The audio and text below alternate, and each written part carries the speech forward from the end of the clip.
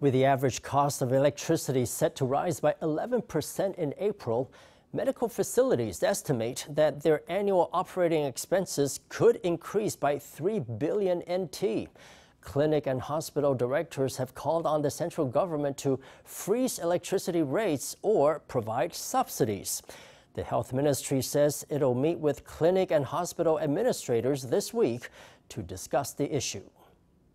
这当然他们有这样的诉求了，我们现在正在评估那个到底电价上涨对他们的营业的影响到什么样的程度。This is what they are asking, and we are evaluating to what extent a rise in energy costs will affect their operations. We have also conveyed their concerns to the Executive Yuan. Of course, national policies as a whole must be taken into consideration. Health officials say that smaller hospitals are more prone to be affected by energy price increases, and so they would likely get priority if subsidies are to be issued.